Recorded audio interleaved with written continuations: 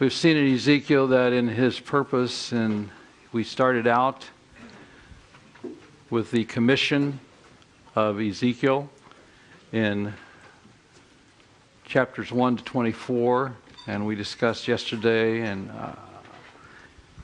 I'm very candid, I was really impressed with the fact of how quick and how eager and how much you guys have really learned about what Ezekiel is saying to each one of us in that.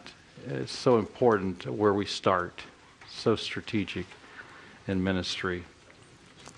We saw the judgment upon acted out of the siege of Jerusalem in chapter 4.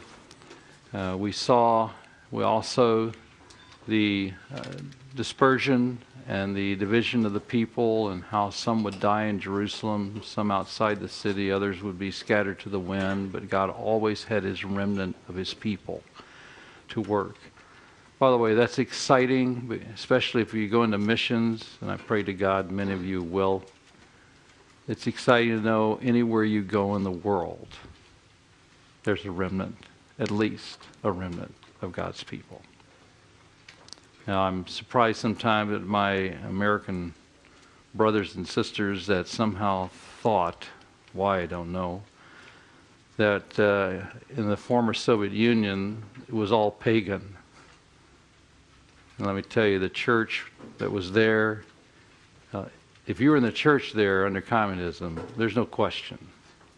You were a believer or you were a fool. Okay? One or the other. And brothers and sisters there, wherever you go in the world, isn't it wonderful to know God has his remnant of people? There are those there. And we also saw that in chapter 6 that God would remove the pagan and the corruption and so forth. I hope that's an encouragement to you, even in this country. Someday God's going to remove all the junk. And that will be wonderful. And to know also, in their case, they recognize that this judgment of God always, and I hope you've seen it by now, you just cannot get away from it in Ezekiel, always the discipline, the judgment, the work of God has a purpose. Which is what? To know Yahweh. Boy, if we don't get that message by the time we're through, there's something wrong with our eyes or our ears or our head or something. I don't know where it is, but it just keeps coming at you over and over and over again. You certainly get the idea that God wants us to know him intimately. As he wants the unbeliever to know him, he wants the foreign nations to know him, he wants we who are believers to experientially continue to know him. That's important. Relation with God and an experiential walk with him. In that regard, given that Ezekiel and God's revelation there is continuously of a judgment, it's I'm going to judge you so that you will know that I am God. How do you, on a practical level, how do you incorporate that without, particularly in American culture, appearing, judgmental or very negative? I mean, obviously our entire society, the whole emphasis of much of Christendom is positive, positive, positive. God loves you, God, and yet God is clearly revealing in Ezekiel that it's through his judgment. And so often we find situations where like a child dies or some tragedy occurs and people immediately go, where is God? And the response is completely opposite. And I think that's because it has been a lopsided presentation. One response, there's several things in that. First of all, just in that respect, that emphasizes why we need to teach the whole of the Word of God. Preach expositionally, men. That's not to say you never preach topically, but for me, the danger of topical preaching is I'll preach what I like and the topics I'm interested in. Not that they're bad. That's not the issue. But the problem is I will not teach the rest of it. And when I go through a book, it forces me to tell all of what God's saying, not just the things that I might want to camp on at that point. I think also I would present this expositionally, and I've done this, as you probably noticed, even here at times. In our society today, the word judgment is highly negative. Okay? And therefore, sometimes people go, immediately their ears close. I don't want to listen to that. That's judgment. How can God be, and you know all the routines they go through. So why not use a word, and I'm not saying this, why don't we use the word discipline? Because the judgment of God here, as we've seen, has two aspects to it. One, and primarily because of this purpose, is corrective. That's the primary purpose. And that's the purpose of discipline.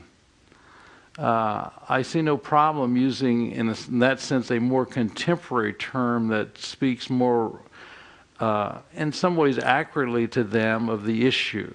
Yes, there is the penal aspect of judgment. But that's only when a person simply finally says, after many, many, many times, no, no, no, no, no! And God says basically, with a sad heart, and we're going to see that here in chapter 18, I don't desire that anybody die. I don't want that. But if you choose to do that, it's your choice. By the way, that's what I always tell the person that says, why did God send anybody to hell? He doesn't. You send yourself. He wants you not to go there. And He's done everything possible where you don't have to. And that's what, that's the whole corrective aspect. He doesn't want that. He wants His people to walk in His way.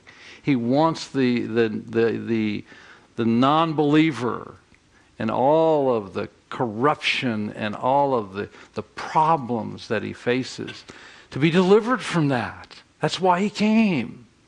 That's what He wants. He's not going around saying, well, I sent my Son to die for your sin and all this, but I really don't care whether you accept it or not. You think about that a while, that doesn't make much sense. So I think I would couch it in terminology. Go to Hebrews 12, talk about the issue of discipline, which is a manifestation of a father's love.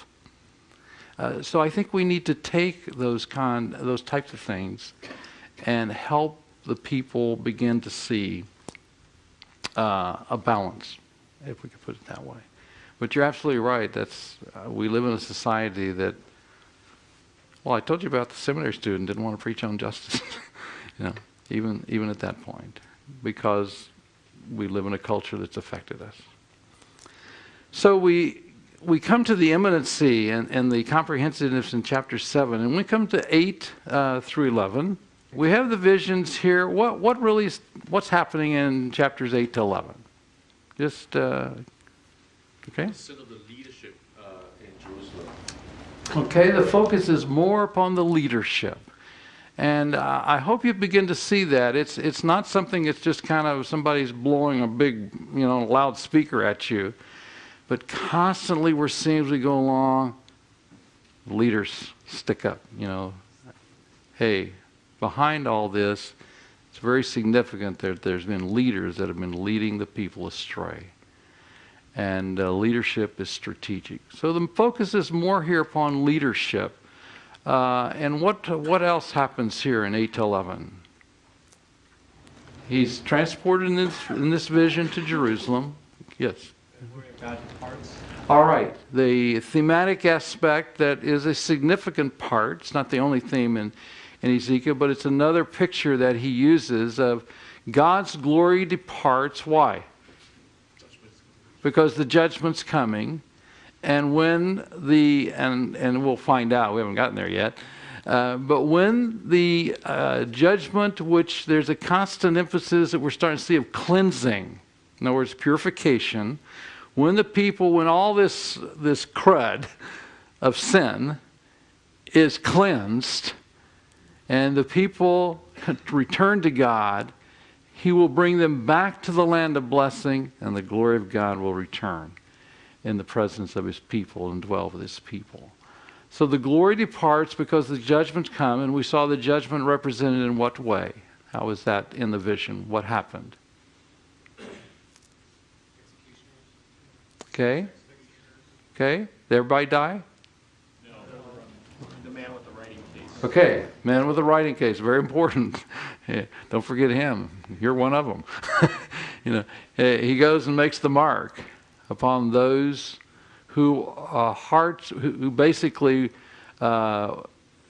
confessed, were ashamed, did not thought what was going on was absolutely wrong. They were those who were righteous, following God's way, and he marked them, and they lived, but the others died. Very visual picture for them.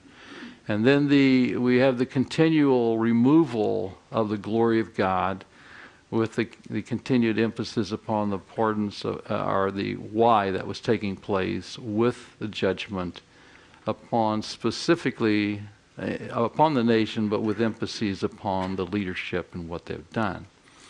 When we come to chapters 12 to 19, as we've talked here, what's going on? Yeah, a little hint on the board here, but okay. The exiles, what we have reflected here is that the exiles just still don't. Either they don't get it, or they don't want it. Probably a combination of both. This can't really be right. So in chapter 12, what happens? The exile again, or deportation. Okay. He comes back, and notice this, by the way, it's a good principle for teaching and preaching. Repetition's wonderful. Let me tell you a story. I'll tell you this real quick. And I'm told this is a true story. It was told to me, so it's not firsthand with me. That there was a pastor that came to this church. He was a new pastor the church had called in. And he came to the church, and the first Sunday there, he preached his message, and everybody was absolutely thrilled. This was a marvelous message. As he stood at the door and people were leaving, everybody's saying, "Oh, Pastor, we're so glad to have you here. We've been longing for good messages, and this was just wonderful, and we really appreciate it greatly." You know that kind of talk that goes on as you stand at the door, and you're thinking, anyhow. And so the next Sunday came, and he came to the pulpit, he stood up, and he preached his message, and he preached the same message. Well, everybody kind of thought that was a little strange. But as people left the church, I appreciate the message. It was a good reminder of last week. A little bit strained comments that took place. And so the third week, he stood up in the pulpit and preached the same message. There wasn't many comments as people left that day, and the elder board called him in and said, "Pastor, this is a wonderful message and we appreciate it, but I think probably we need to have some other messages." And he says, there will be as soon as you start applying this one. So maybe sometimes we need to repeat. I've often thought about doing that. I'll tell you, get their attention. I've also thought sometimes about doing some of the things the prophets do and to get their attentions too, especially if I did stuff Ezekiel does. I've often thought about giving one of Haggai's messages that's about 5 words. "The Lord is with you," and then sit down and see what happens. See how people respond. Is that all? Nothing else? Can you imagine the kind of response you might get? But repetition is wonderful. You know why? Because we don't remember. By the way, if you want a good study sometime, do a study of remembrance in the Scripture. I'll just give you a little hint. We frequently, normally forget. God always remembers. It's an interesting study. about remembrance, and that's why, by the way, we have things like the Lord's table. You know, and you tell this very clearly. Do this, why? In remembrance, because I know you're going to forget what I did on the cross, which is so strategic to your life if you don't keep reminding yourself. That's why they had the picture lessons in the Old Testament, all the sacrifices and the feasts and so forth. Because we so quickly forget. Let me tell you, you quickly forget. I can study a passage, I can spend time on it, and I think, man, I'll never forget this. Just give me 2 weeks. What? Let's see, what? Now, wait a minute, I got to go back and look at that again, you know. I don't know about, and by the way, just for a word of encouragement, it gets worse. Okay? You know, so I don't know what the rest of Ezekiel has to say. But we need to be reminded. So repetition's not bad. Okay? And we need to keep reminding our people. And certainly Ezekiel keeps reminding us. And you may say even with Ezekiel after a while, you know, okay, guy, I got it. Until next week. Okay? And he keeps reminding us of this. Or as we come, the people, what happens in chapter 13? What's the problem there?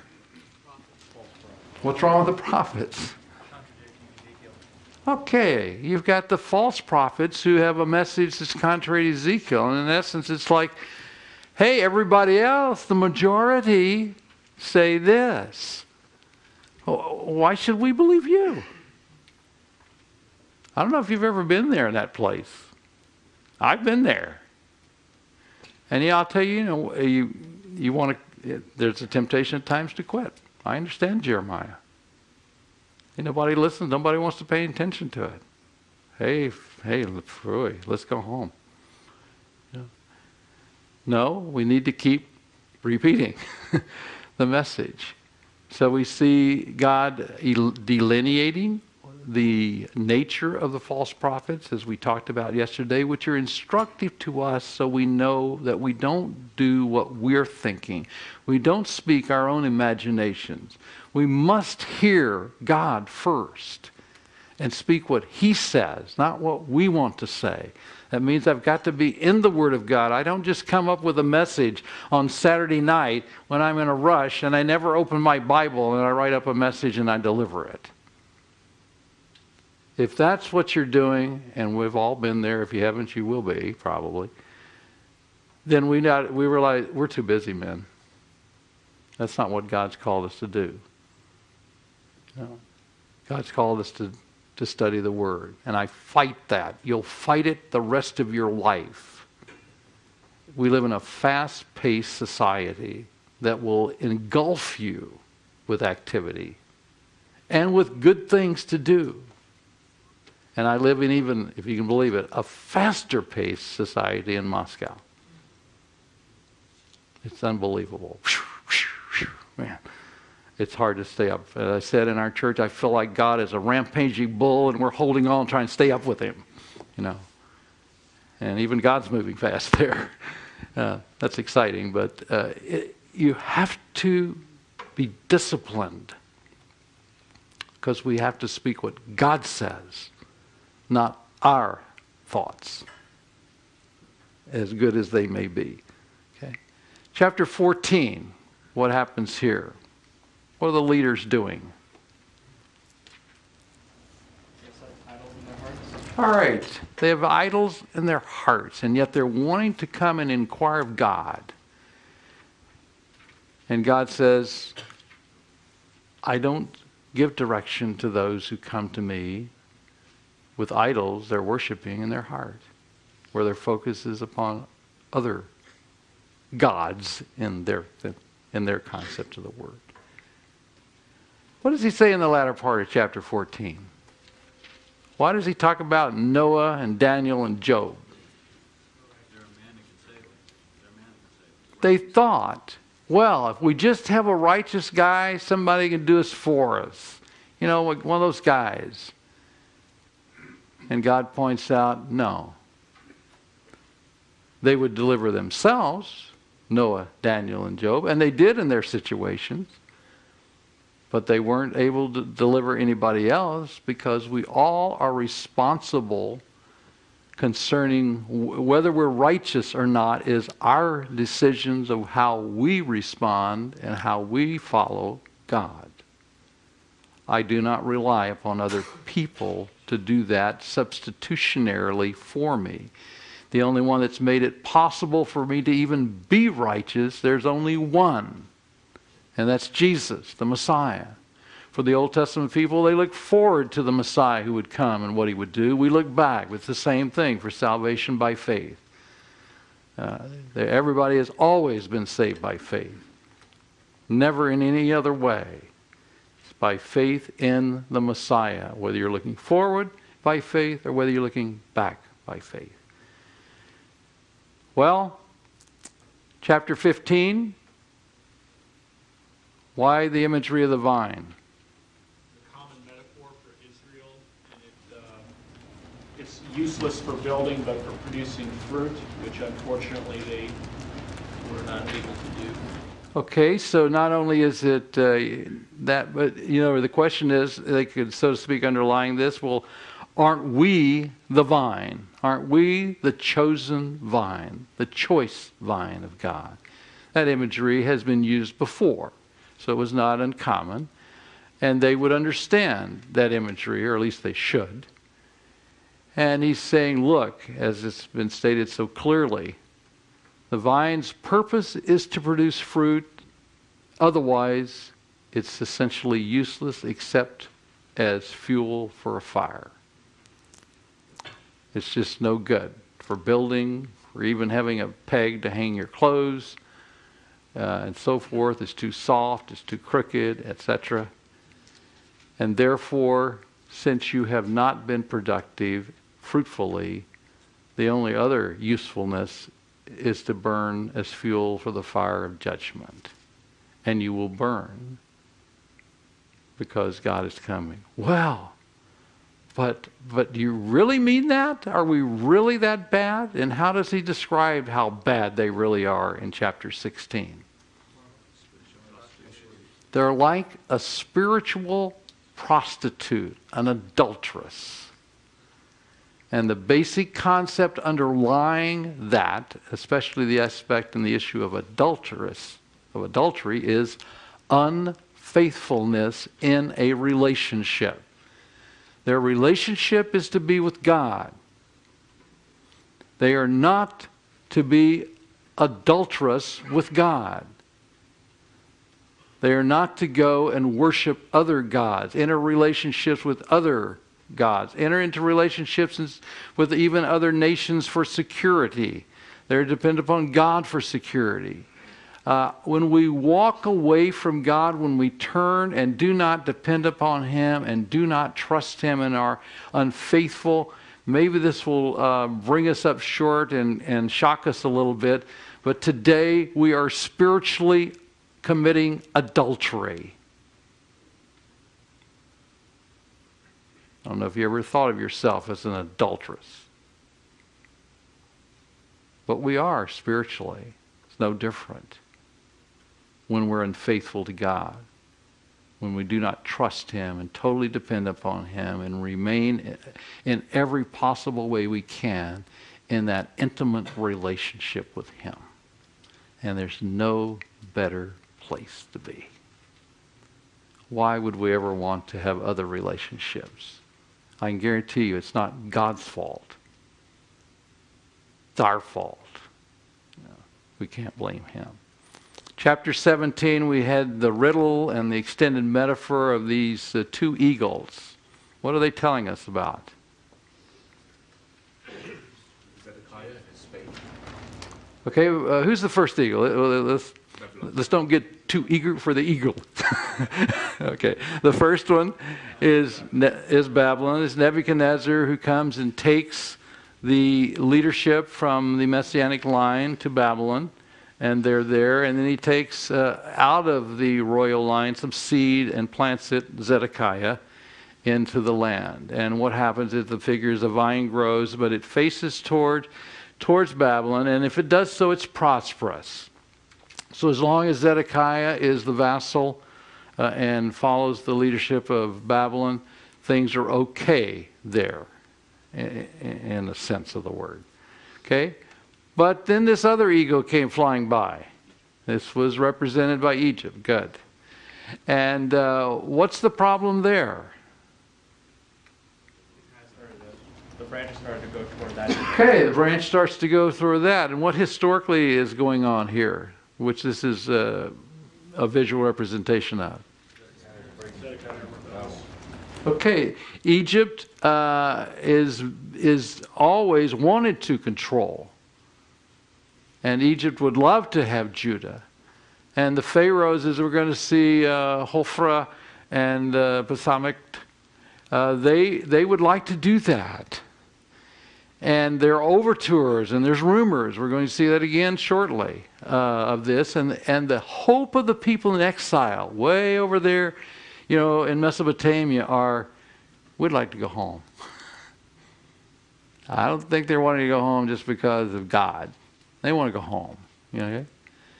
And therefore, we got to get out of this captivity kind of prison we're in. And we need somebody over there to help us out. Somebody around here help us? There's Egypt.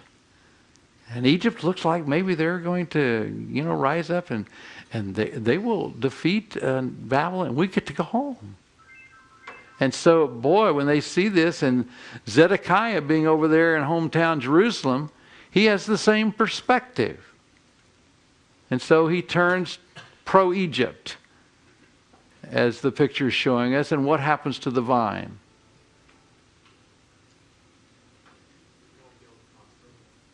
Yeah, visually in this figure, what happens? The vine does what? Withers. Because it's going to be fruit, because God says, right now, I want you to submit to Babylon. This is the discipline. If you turn over here, you're going to wither. And that's exactly what happened.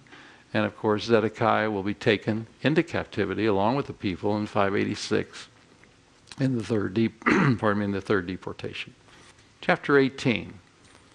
Well, if that's true, if what we read in chapter 16 is true in our history, and if Zedekiah is bad, judgment, aren't we still being judged for what's happened, and we're not really responsible at this time? After all,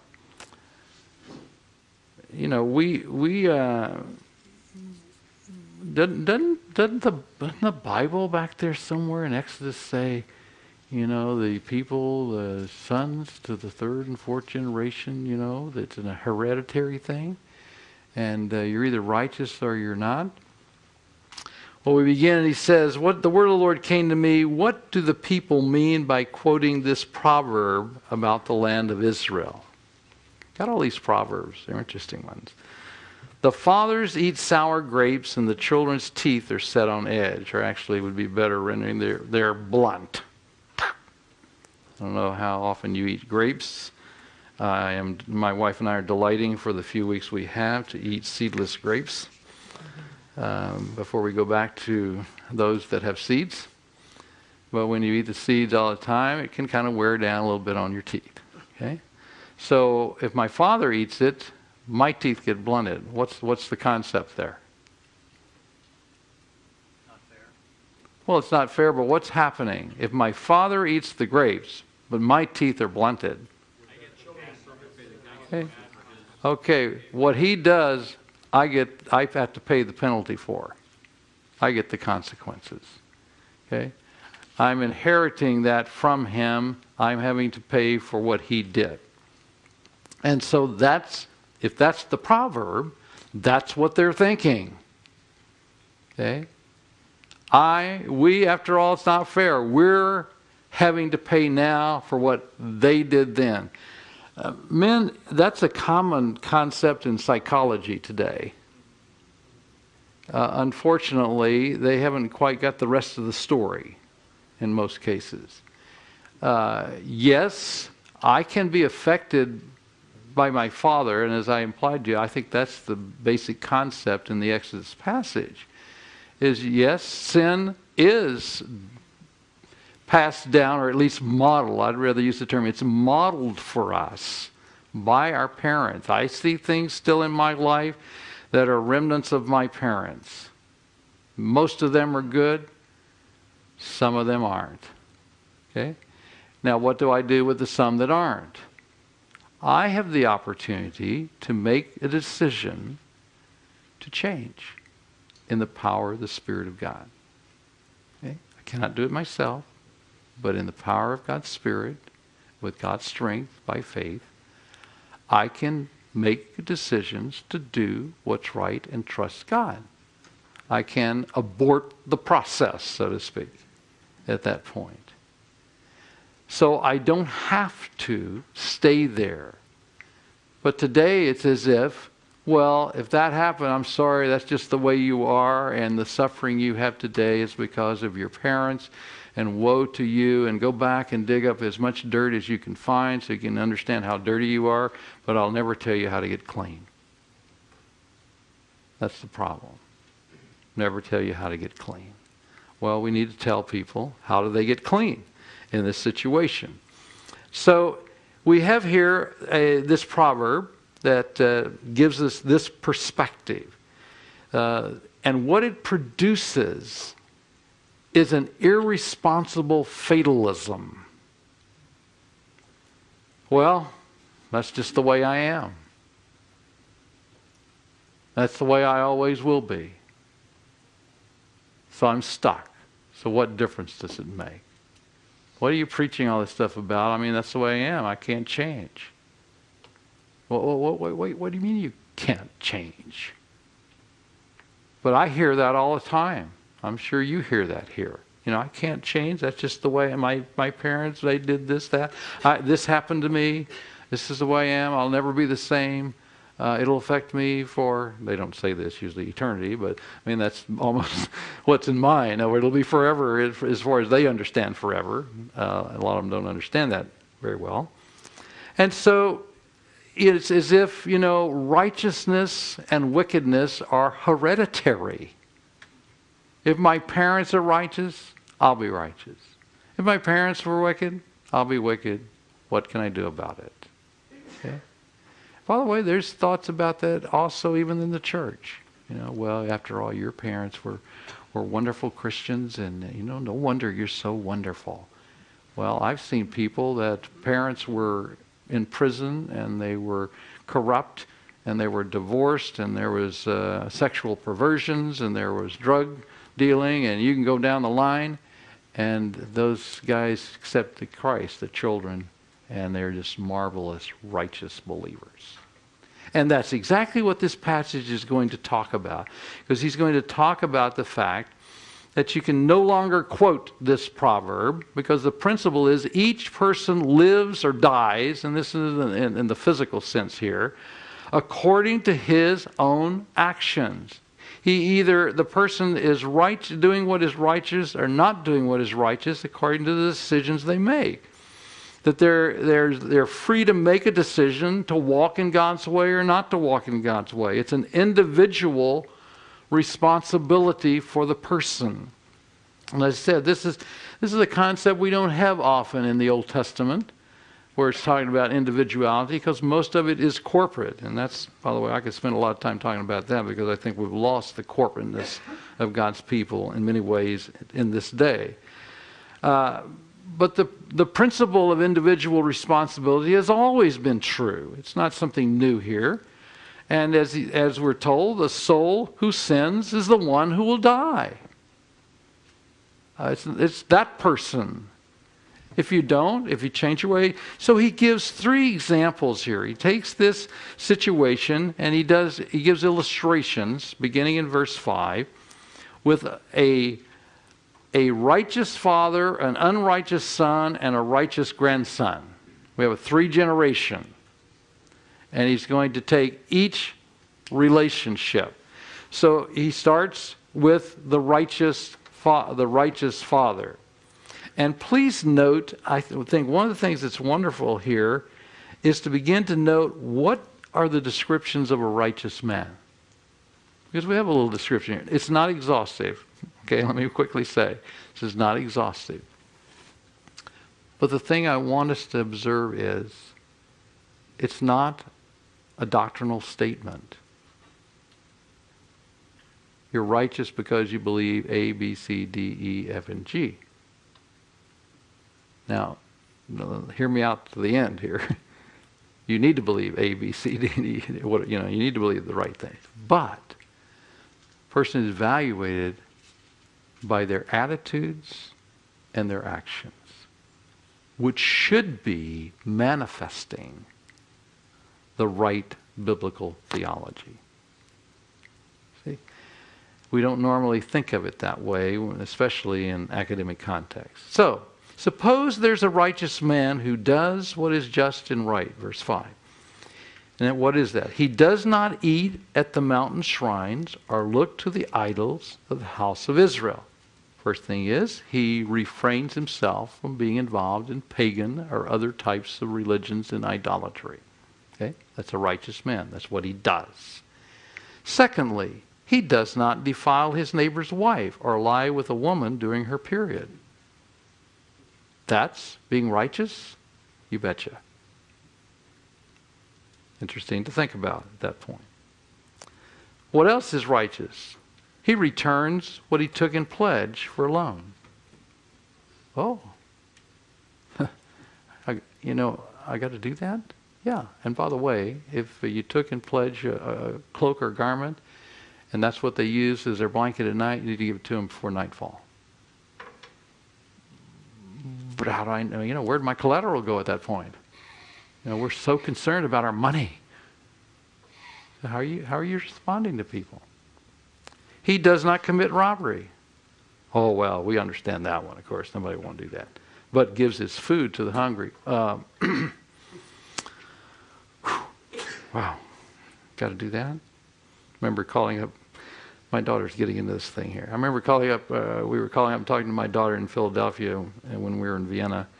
One time we asked her, what are you doing? And she said, well, I'm making sandwiches. Oh, you having a party? No.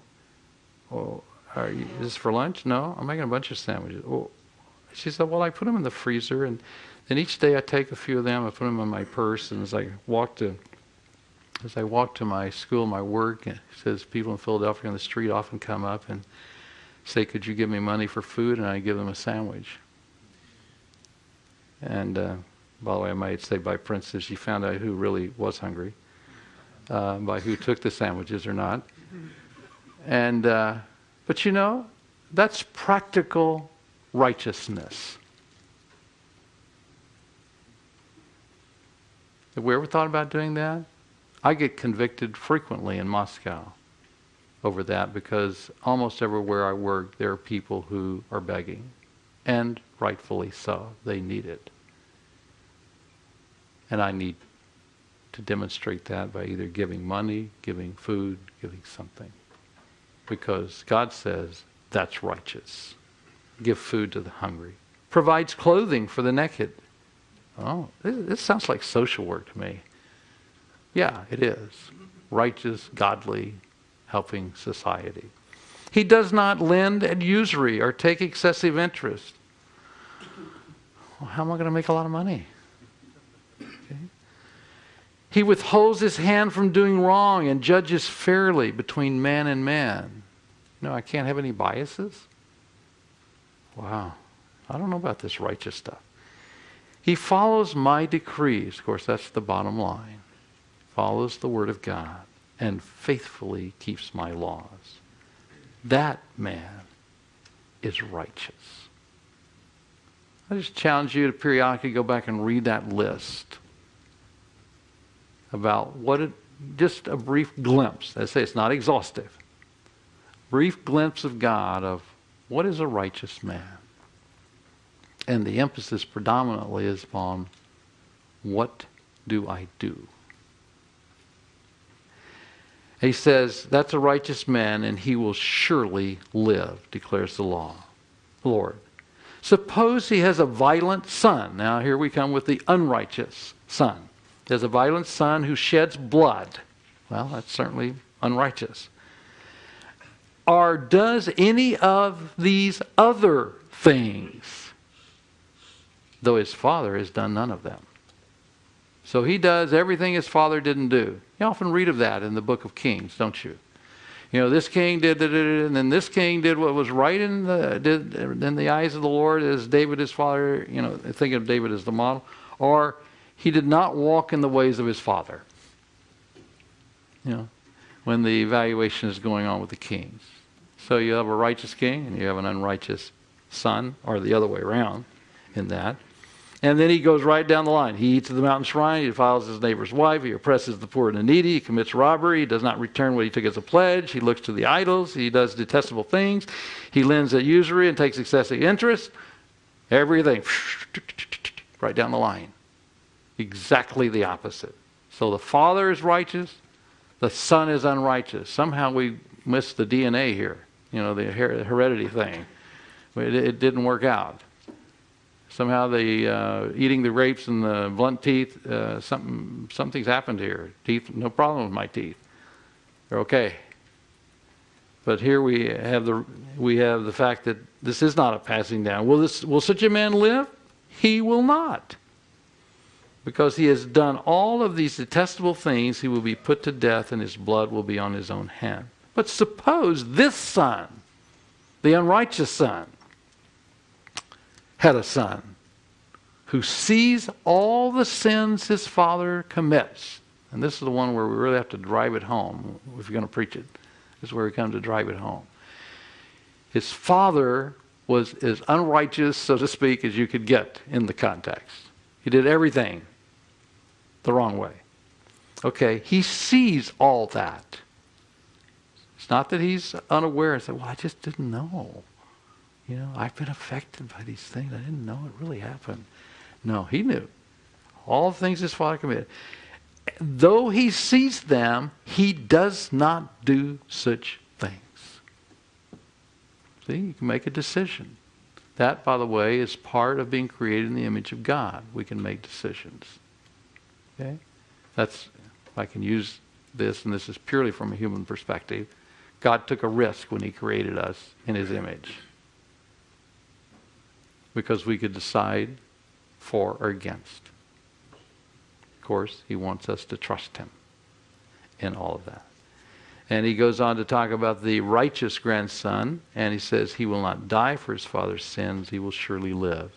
You know, I think it's interesting because this comes right shortly from the context of going from a Hezekiah to a Manasseh to a Josiah. Of course, got to slip Ammon in there somewhere. He didn't quite fit. We have to go jump to the great-grandson at this point. But it is kind of interesting that you have that historical parallel that takes place in this. Now, when we come to verse 19, he says, yet you ask, why does this son not share the guilt of his father? Okay, good question. Why does he not do that? Since the son has done what is just and right and has been careful to keep all my decrees, he will surely live.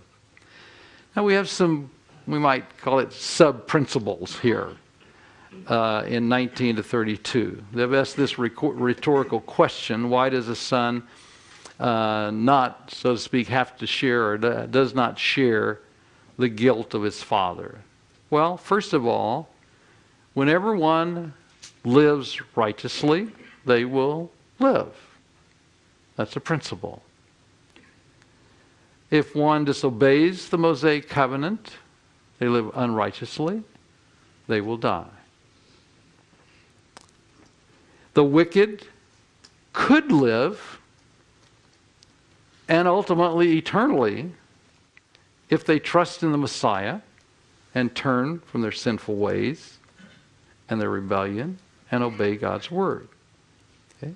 This is very clear. But if in verse 21, a wicked man turns from all his sins and is committed and keeps all my decrees and does what is just and right, he will surely live. He will not die.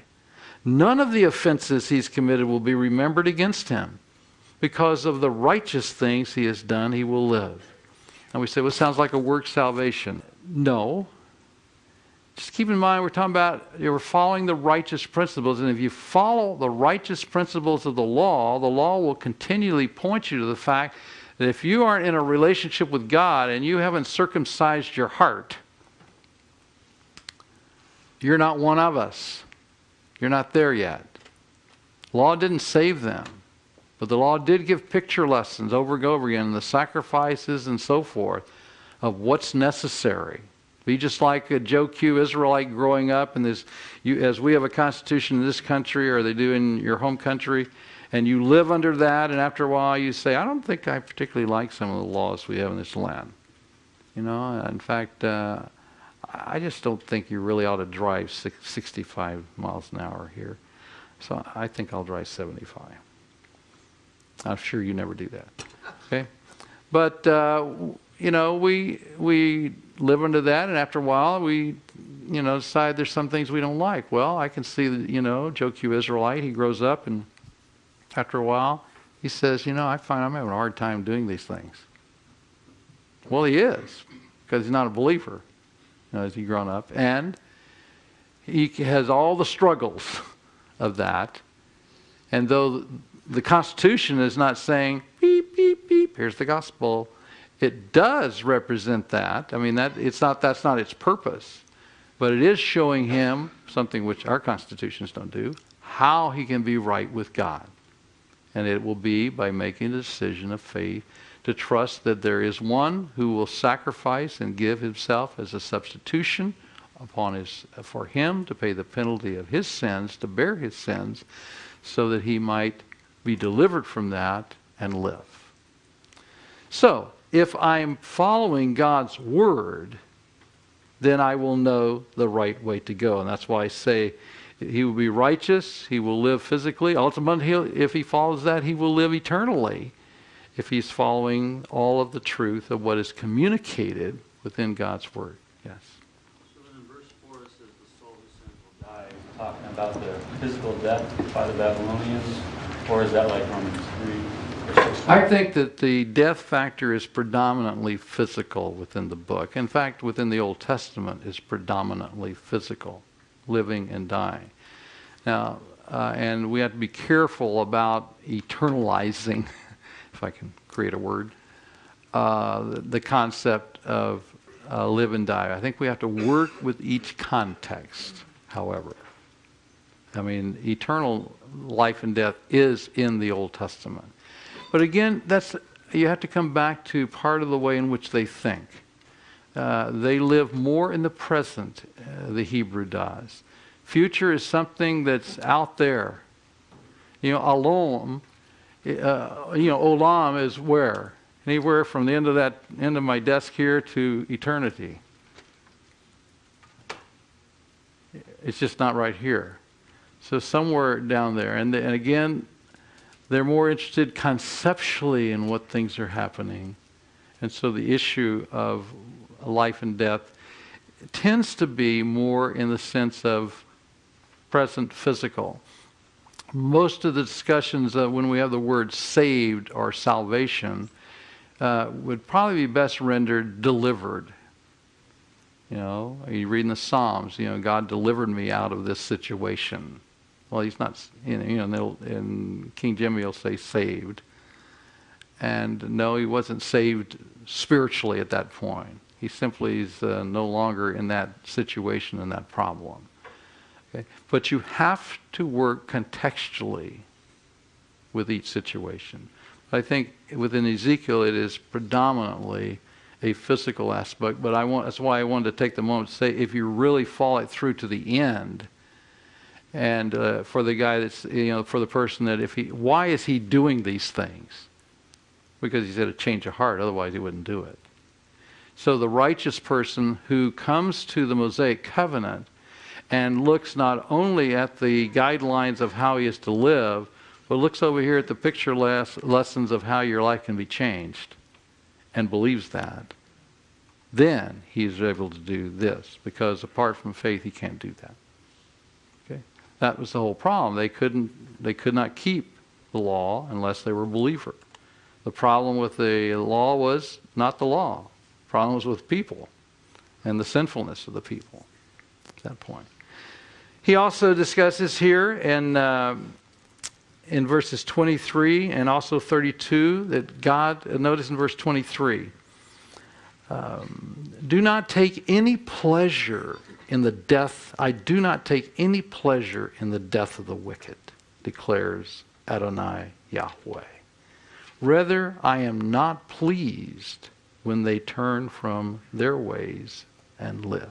Am I not pleased, when they turn from their ways and live?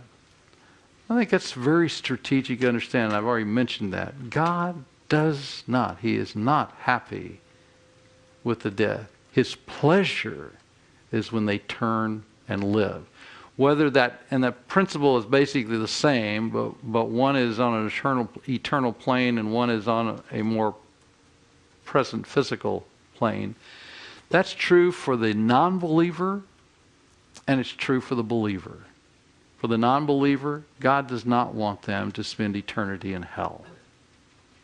His pleasure is that they turn and they know Him and live for eternity with Him.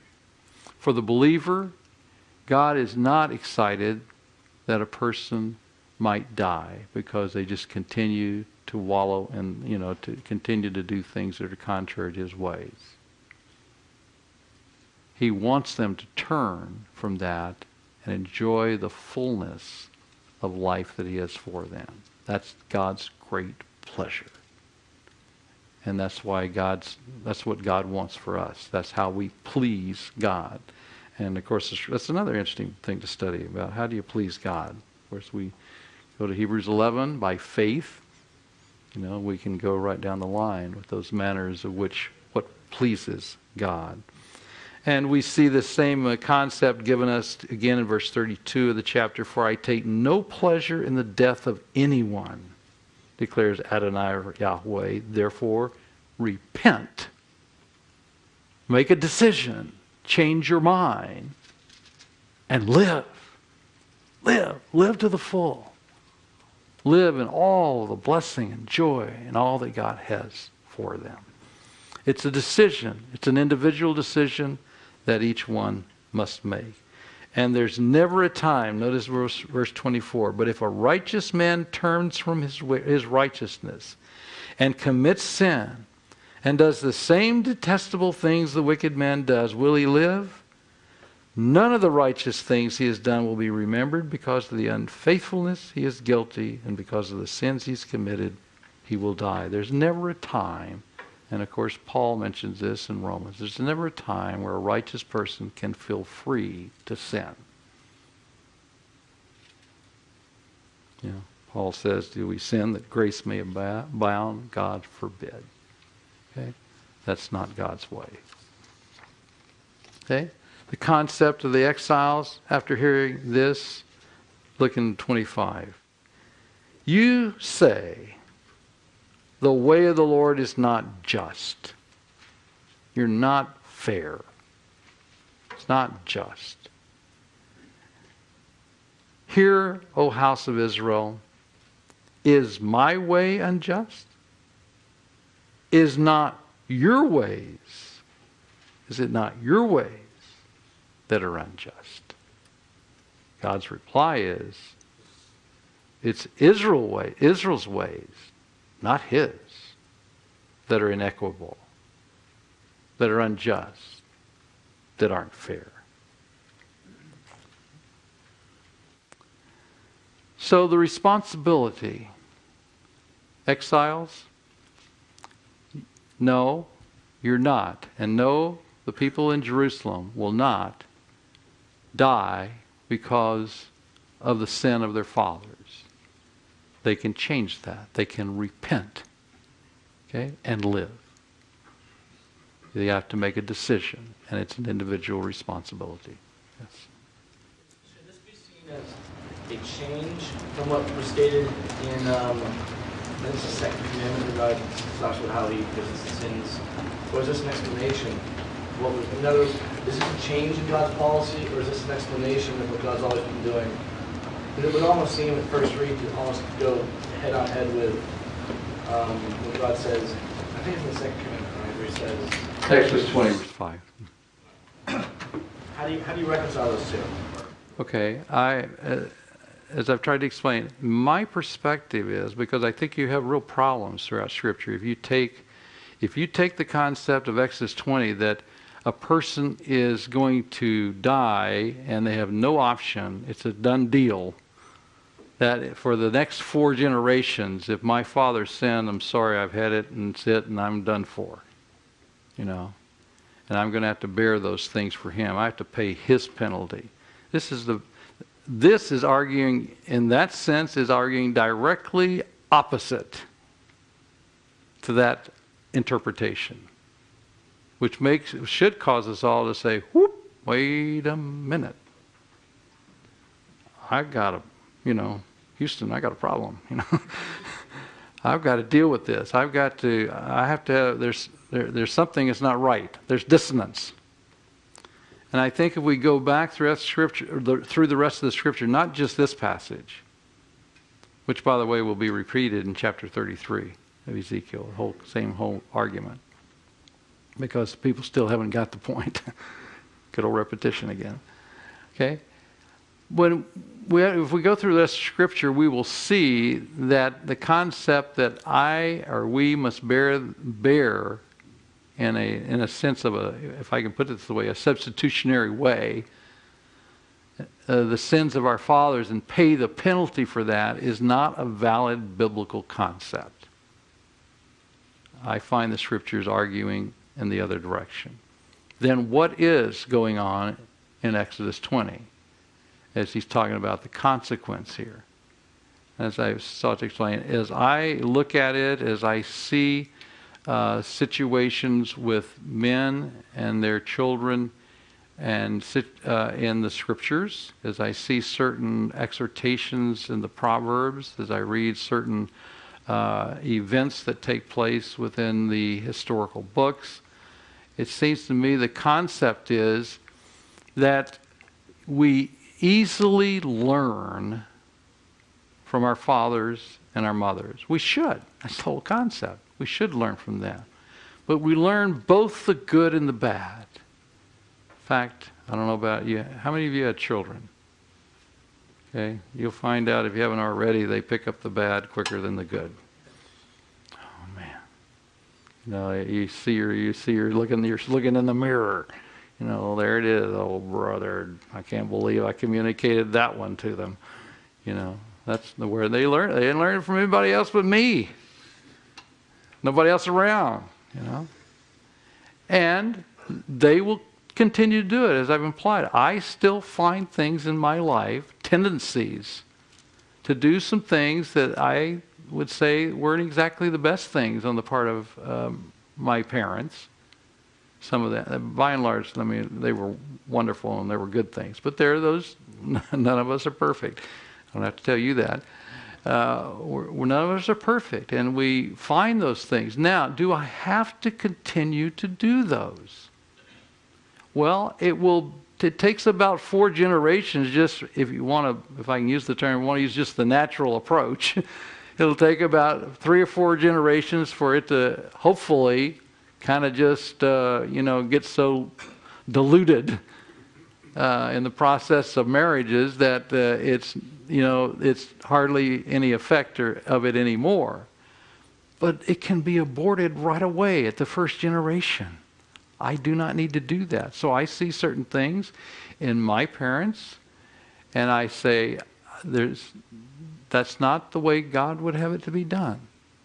Okay, I've got to make a decision, and I have to work at it. I have to make that decision every day and trust God through His Spirit to enable me to follow through with that decision. And I say I may have to make the decision 10 times in a day, but it's like if you guys go to the weight room and work out. First time you do that, you just hurt all over and all that stuff. At least I used to. Don't do too much of that anymore. I should. But after a while, it gets easy. We think, wow, I can't believe I have any problem with that. Well, as we keep practicing, as we keep doing what is righteous, It becomes more a habit of life, and we make the change in that. There's a question about here, yes. Can you define what a righteous man is in this context? Because verse 26 would suggest that he could lose his salvation.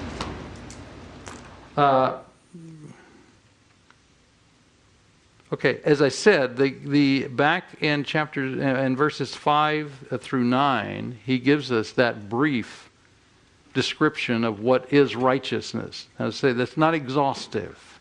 But those were deeds. So I'm That's trying right. to determine here if we're talking about the person's relationship with the Lord as a righteous man, having been made righteous through Christ.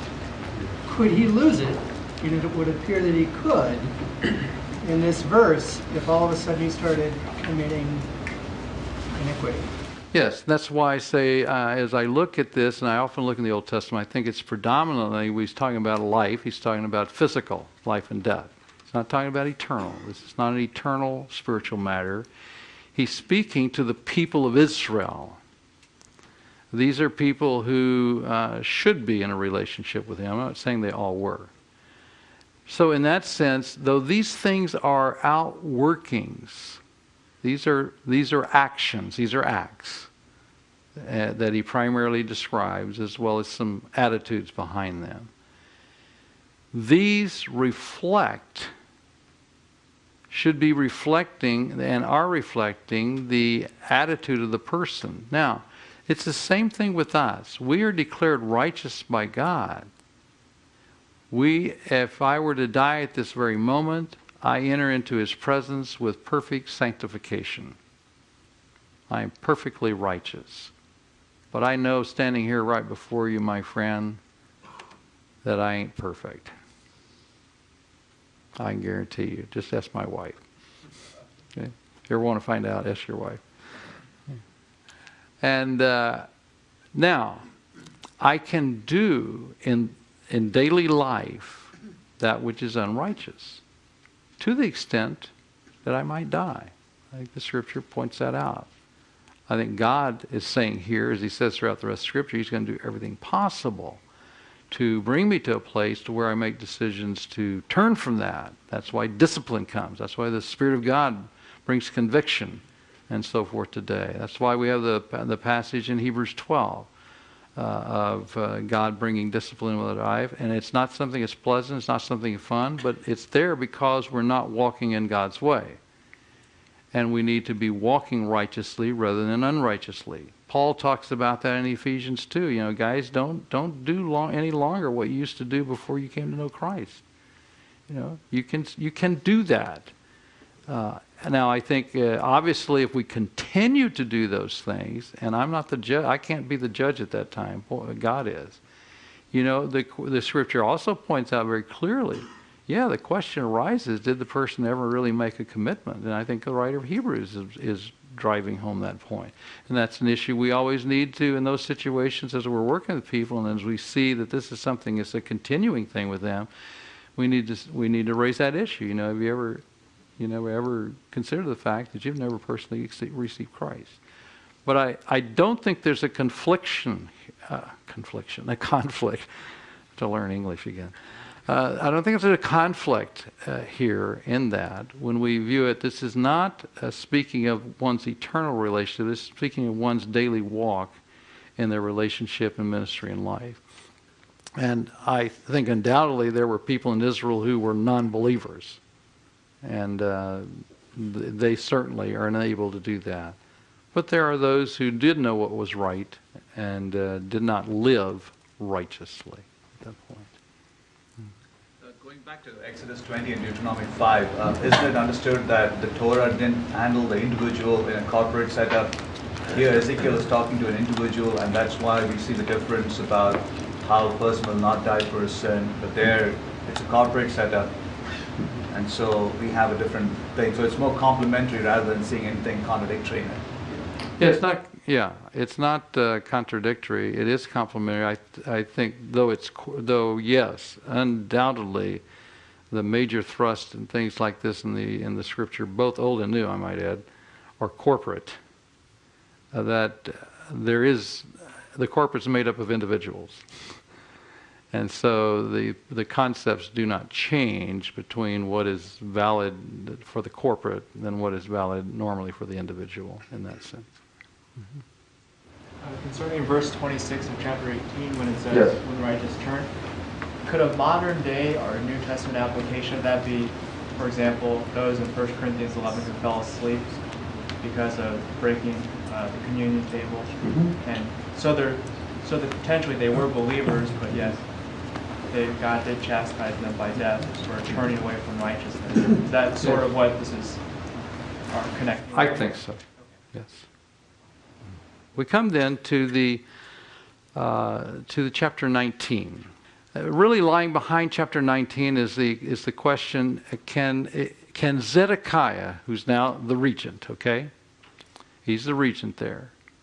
So you've pointed out that we can make decisions for ourselves, but Zedekiah is going to throw off the yoke. Still, we're quite convinced of that.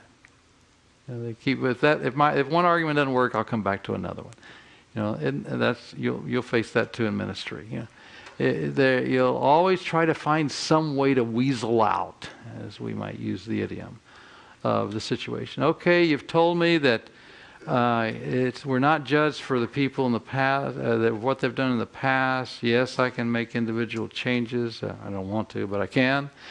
I can, yes, you say the false prophets are false, and I'm not sure about that, but that they're going to get it. Yes, we're choice people, but you tell me that we're worthless, and yes, you demonstrated in the history of our people that we're prostitutes as a nation, and we've committed adultery against God. But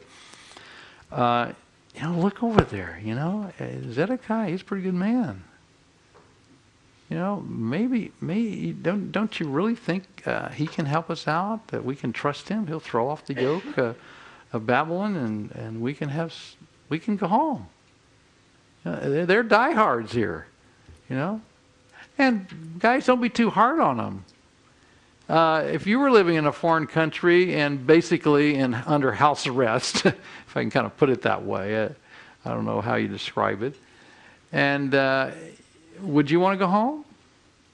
Yeah, at least most of it would. I hope. I unfortunately have run into some people, but their countries are so bad they don't want to go home, which is a sad thing. They really, in one way, would like to, but they don't want to. Yeah, we'd want to go home. That's home. That's what we've known, and we're going to, we're going to try to find some way to get home. And that's what they're doing. The only problem is they're trying the wrong thing. They're thinking that some human thing has to happen to get me home. And God is constantly kind of waving, the flag up here of deliverance and saying, over here, I'll show you deliverance. Turn, repent, turn to me, and that's the way you don't have to endure the penalty, the punishment. Over here, anybody over here? Everybody's going, oh, we see Egypt over here. We see the pharaohs. There's Zedekiah. Aren't the guys good guys over there in Jerusalem? I've been telling you, they're bad guys in Jerusalem. It's all bad. It's corrupt. They're worshiping idols. They're worshiping the sun. They're worshiping the Akkadian deities. I've been showing you all this stuff. Egypt, no. In fact, Pharaoh is going to get sick here pretty soon, and he's not going to do anything. Over here, salvation, turn to me, and you get to go home. No, we want to try it this way. We're still trying. That's because of the sinfulness of man. That's basically what's going on here.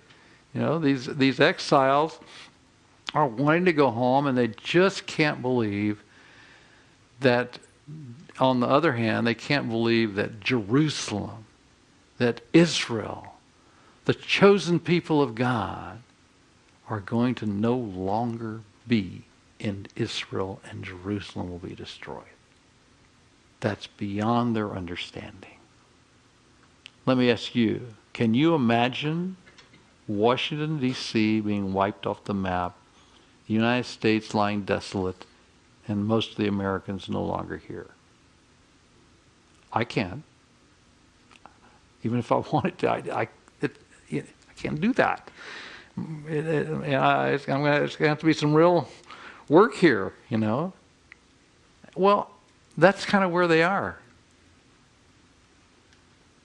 Yeah, so I say we have to kind of put ourselves in their place. Now, that doesn't mean they shouldn't listen. Because I say it's like God's over here waving a flag and continually answering all the problems and everything else and saying, this is the way, repent and turn to me, and you can go home. You know, you won't experience, Jerusalem won't collapse if they would do that, and they pay no attention to that. So there's still hope in Zedekiah when we come to chapter 17. And he says to Ezekiel, take up a lament concerning the princes of Israel and say. So he's going to give a lament. He's going to give a lament is like a funeral dirge. Okay?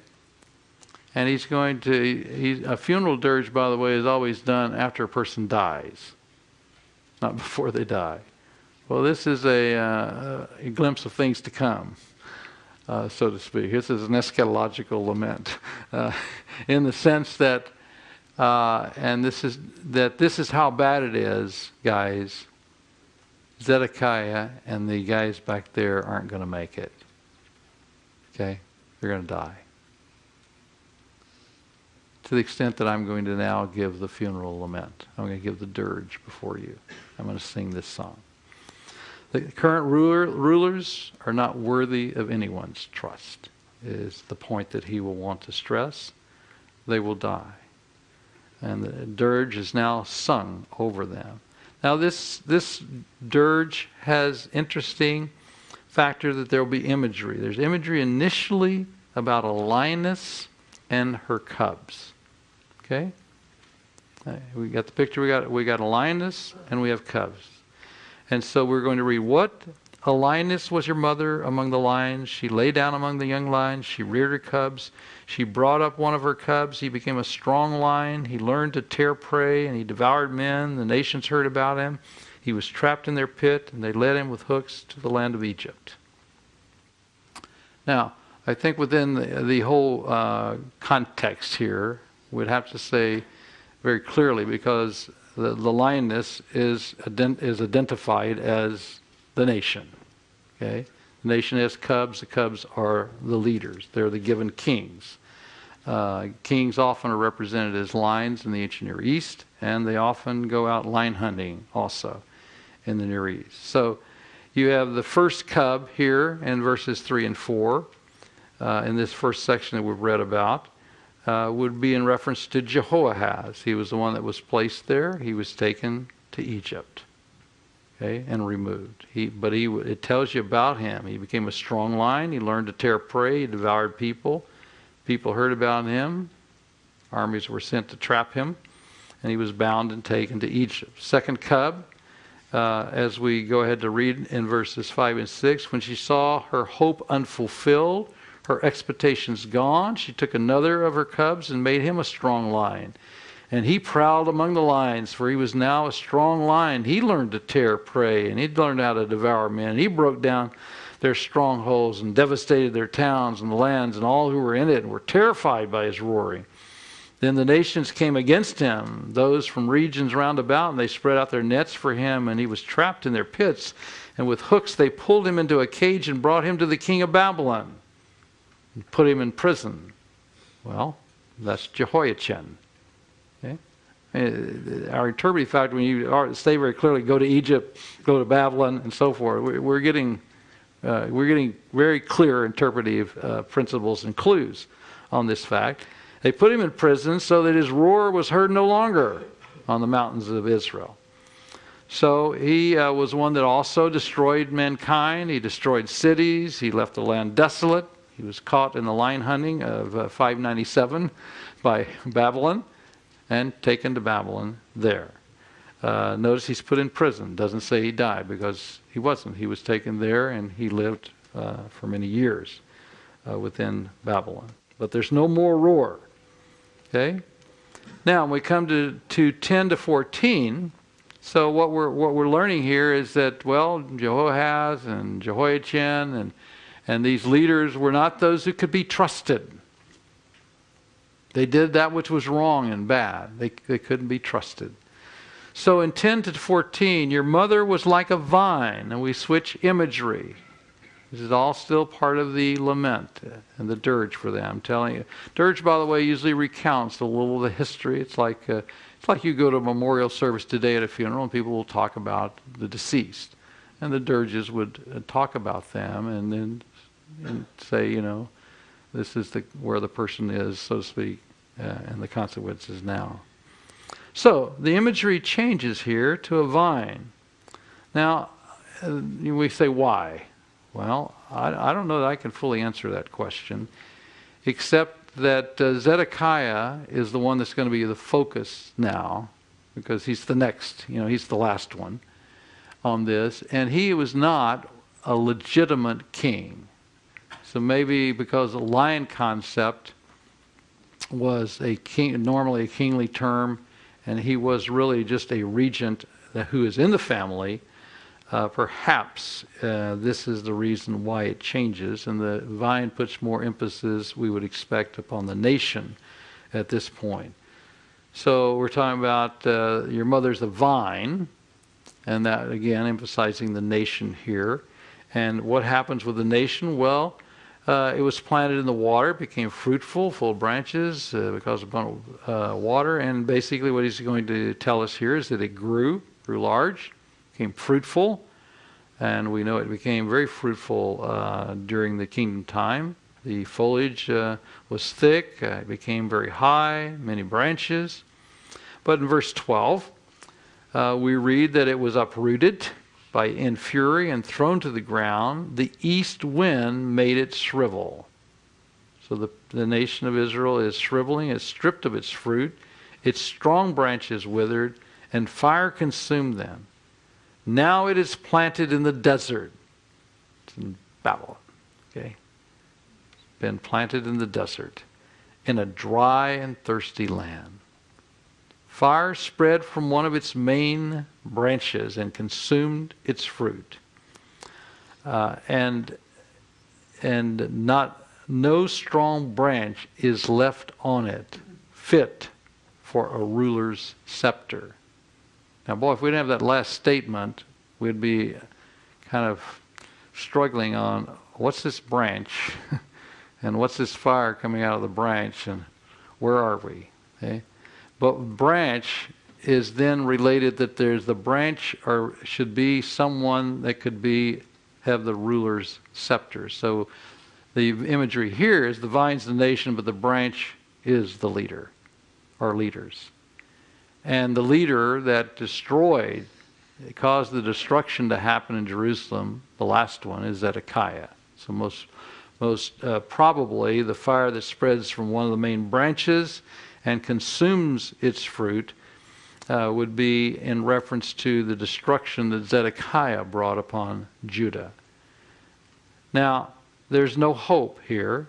There's no one to be a ruler there in the land of Israel. No one to rule the vine, the nation. It's rulerless. We've already got that implication so far. We're going to get it again in chapter 22. There's no one to stand in the gap for the people. The leadership is corrupt. It's bad. Not only that, we just don't have anybody fit to be one. No one is here fit for the ruler's scepter. What a sad situation. There are today countries that have no one fit for a ruler's scepter, and probably there's other countries where there's a lot of people that think the ones they have aren't fit. But it's here, there really is no one to take that place. You cannot trust in your rulers because, number one, you have none that are fit for it. There's none that are going to stand for God. You cannot know people you cannot trust. He is not to be trusted. Zedekiah, none of them, to throw off the yoke of Babylon and to think that you're going to return here to the land. There's no hope. Judgment is coming at this time. There's no strong ruler.